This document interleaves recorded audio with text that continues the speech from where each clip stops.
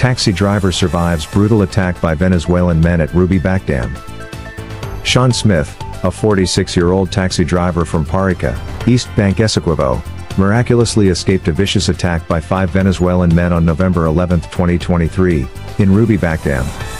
Smith, who has been driving a taxi for 17 years, is currently recovering at the West Demerara Regional Hospital after suffering stab wounds, slashes, and a near-severed neck.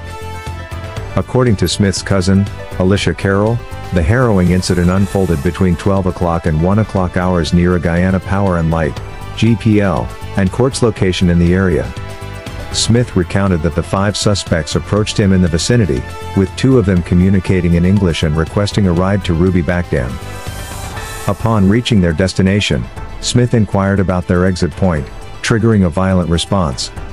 2 of the men brandished a knife, attacking Smith in the car.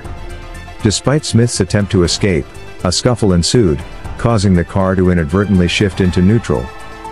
After bringing the vehicle to a stop, the assailants demanded Smith's phone and money, subsequently dragging him out of the car and assaulting him with chops to his body. Shockingly, they used a curved knife to saw at his neck. In a moment of desperation, Smith feigned death by lying motionless on the ground, visualizing his 3 children's faces. Believing him dead, the attackers dumped him in nearby bushes and fled.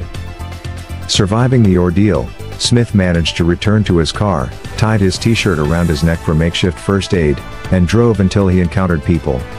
Initially hesitant to help, someone eventually recognized him, leading to a call to emergency services. Transported first to the Leonora Cottage Hospital and then to the West Demerara Regional Hospital, Smith underwent emergency surgery for his neck and other injuries. The Parica police station received a report, and an ongoing investigation is being conducted by Senior Superintendent Mahendra Sinaran of Regional Division 3. Smith's wife, Shavza Smith, expressed gratitude to the Good Samaritan who assisted her husband during this traumatic incident.